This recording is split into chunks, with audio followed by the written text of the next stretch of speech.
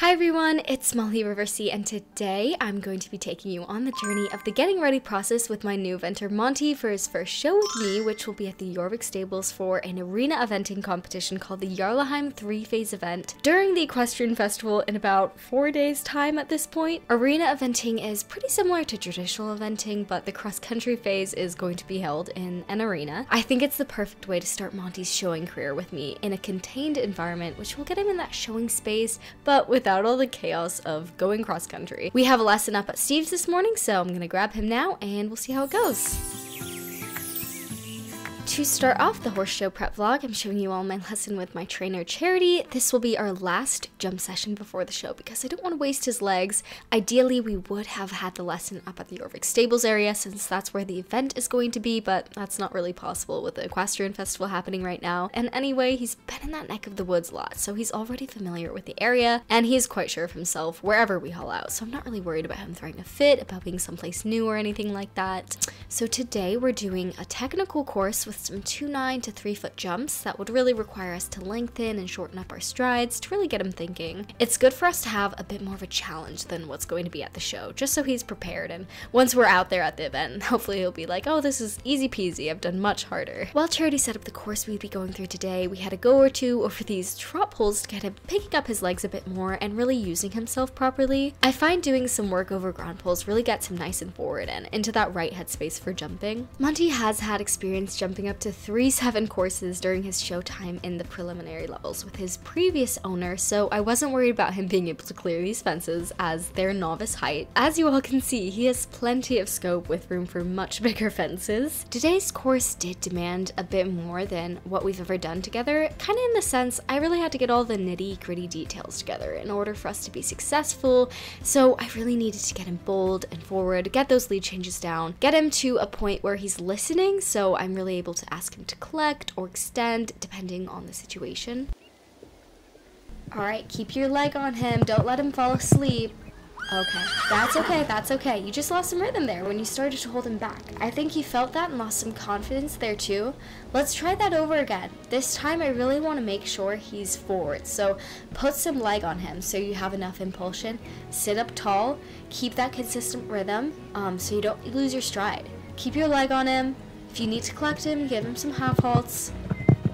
Beautiful, there you go. I feel like I usually have a bit of a shaky ride whenever we have a show coming up because I start to put a lot of pressure on myself and I feel like we have to be perfect, so we're also perfect at the show. But once we had that refusal, I kind of let that go and it really reminded me to take a breath and just work with my horse because whatever will be, will be.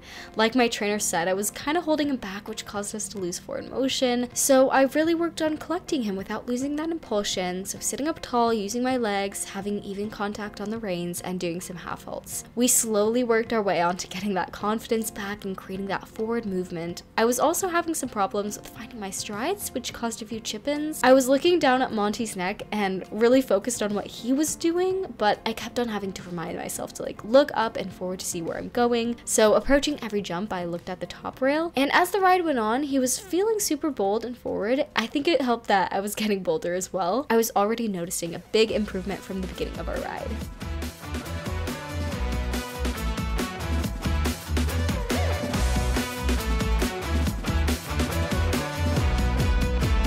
Well, flash forward 3 days time, the show is coming up in just a couple more days, and I'm not gonna lie, I have just started looking at the dressage test, and I don't want to go in totally blind and hope we land on our feet, so that's what we're gonna be doing today. We started our warm-up with some simple transitions on the long side of the arena, walk to trot to walk, then trot to canter, and then back to trot.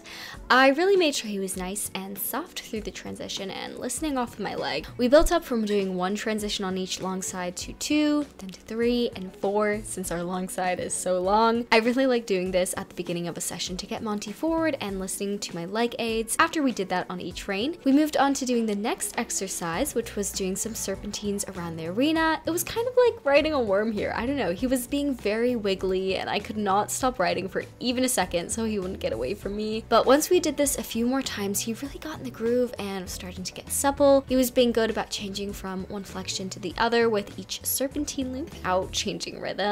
We continued this until he was nice and soft and supple when changing directions. After a proper warm-up, it was time to move on to getting a nice little practice in for the dressage test. I'll kind of describe it to you as we go along here. So we start off with a nice working trot down the center line. Why is trotting in a straight line so difficult? I swear, I think he was still in like serpentine mode here.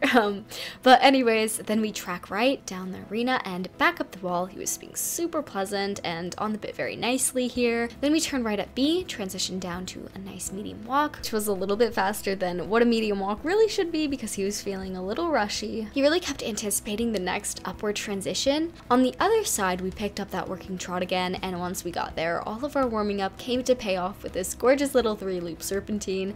He really knew what we were doing here. At the end, we picked up a nice little canter on the left lead, did a 20-meter circle in the middle, switched diagonals at a working trot, then picked up a working canter once again on the right rein and did another circle. And then you kind of make a half circle out of that, come down the center line, give the judge a little bow, but we're not there quite yet. So I gave him a big old pat and we ended off there because I didn't want to keep hammering it into his head after he'd done such a lovely job. It was T-minus 1 day until the Jarlaheim Three-Phase Event. I had lots of time in the saddle at this point, so it was time for some last-minute errands. So I took a stop at the Jorvik City Mall, which has so many lovely tag, rider apparel, and horse and equipment type shops, so I managed to get everything I needed checked off my list. And I also may have taken a much-needed pit stop at the cafe.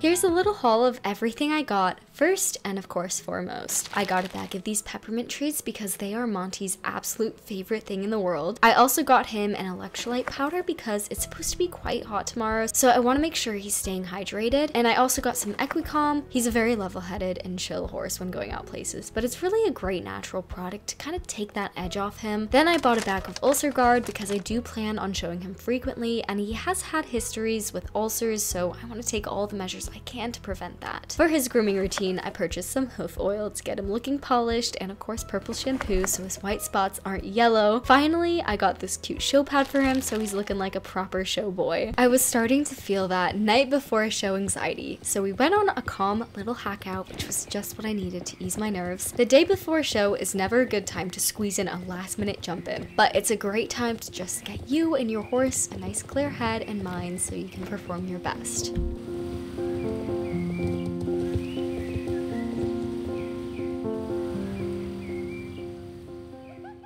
Unfortunately, this ride did exactly the opposite because I got a little lost in the moment and we had a bit of a gallop, and when I was bringing him back, I was noticing he was feeling a bit off for a moment. So I got off, checked out his legs to see if there was any heat or swelling, and when that was all clear, I took a look at his hoof and noticed he was in fact missing a shoe. Anxiety was rushing over me. I just hand walked him all the way back to the barn, and while I was walking him, he didn't look lame or anything from what I could tell.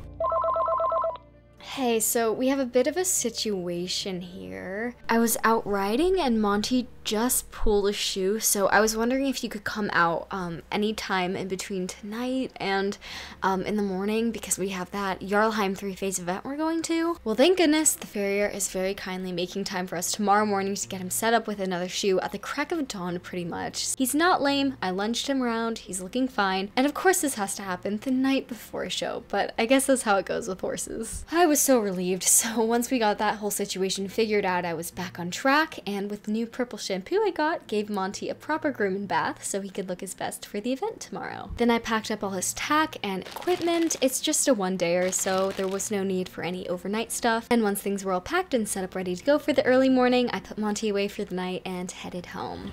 I'm back home, however my show prep hasn't ended just yet. Before I head to bed, I'm gonna hop on a call with my trainer, Charity, just to set up a game plan for tomorrow, talk through some things, and also hopefully give me a much needed pep talk.